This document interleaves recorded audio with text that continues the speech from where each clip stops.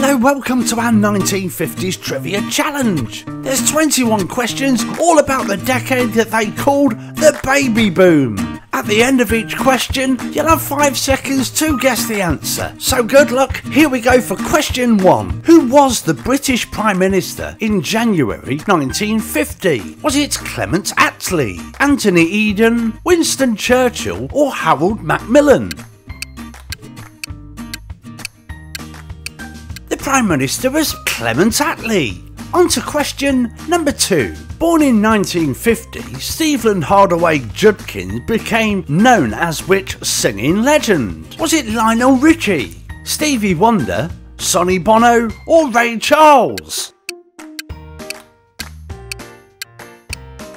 It was the legend Little Stevie Wonder. Question number 3. The Rose Tattoo premieres on February the 3rd, 1951 in New York. Who wrote it? Was it Arthur Miller, Neil Simon, George Bernard Shaw or Tennessee Williams?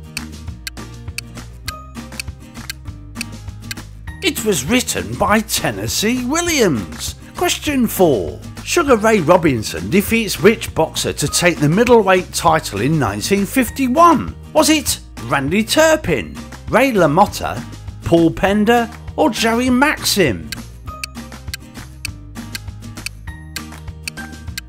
It was the incredible Ray LaMotta. Okie dokie, question 5. Who became the first English winner of the British Grand Prix in 1955? Was it Mike Hawthorne, Sterling Moss, Peter Collins or Jim Clark? It was Mr. Motorsport Sterling Moss. Question number 6. Which still-running cartoon strip premieres in the Daily Mirror in 1957? Was it The Flaps, Just Jake, Andy Cap or Garth? It was the brilliant Andy Cap.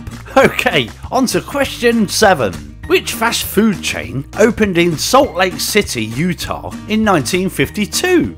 Was it Wimpy, McDonald's, Burger King or was it KFC? It was Kentucky Fried Chicken. Okie dokie, question 8. Who sang Mr. Sandman in 1954?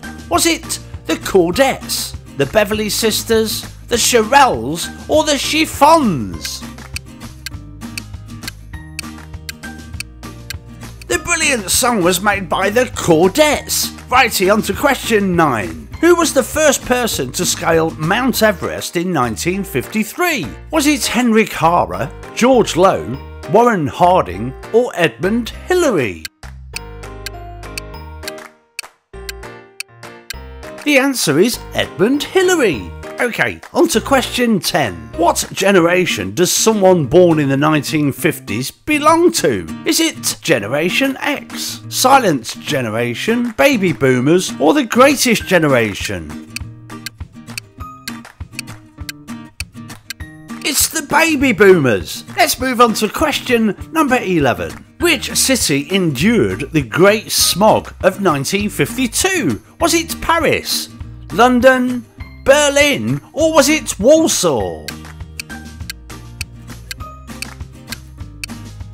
It was the City of London. Okay, moving on to question 12. The first successful transplant of which organ took place in 1954? Was it the kidney, a liver, a heart or the lung?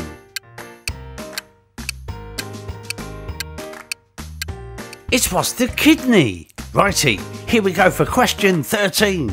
Which band did John Lennon found in 1957, later becoming the Beatles? Was it the Vipers, the Chase, the Quarrymen or the Clovers? John Lennon founded the Quarrymen. Okay, question 14. Which film starring Alex Guinness and William Holden won 8 awards at the 1958 Oscars? Was it Bridge on the River Kwai, Lady Killers, Last Holiday or Lavender Hill Mob? It was the amazing bridge on the River Kwai. Question 15. Who succeeded Stalin as leader of the Soviet Union? Was it Gregory Malenkov, Nikita Khrushchev, Mikhail Tarasov, or Vladimir Yasnov? It was Gregory Malenkov. Righty, let's move on to question 16. Which country became independent from Britain and Egypt in 1956? Was it India, Chad, Sudan, or Yemen? It was the country of Sudan. Okie dokie, on to question 17. In which year did the late Queen Elizabeth II ascend to the throne? Was it 1950, 52, 54 or 1956? It was 1952. Righty, let's move on to question 18. In 1953, a French designer raised hemlines from about 13 inches to 17 inches above the floor. Can you name them? Was it Chanel, Versace, Dior or Diorcy? The answer is Dior. On to question 19. Who had a 1959 hit with the song Dream Lover? Was it Paul Anka, Bobby Darin, Chuck Berry or Ricky Valance? It was the wonderful Bobby Darin. Okay, 2 to go. Question 20. Which actor portrayed Rocky Graziano in the 1956 movie Someone Up There Likes Me? Was it Burt Lancaster, James Stewart, Frank Sinatra or Paul Newman? It was the amazing Paul Newman. Right, to the last question, number 21. In the 1950s TV show The Roy Rogers Show, what was Roy's German Shepherd called? Was it Rebel, Rex, Bullet or Bandit? The German Shepherd was called Bullet. Well, I hope you did well and I hope you enjoyed our 1950s quiz. Make sure you come back soon and you take care. Bye.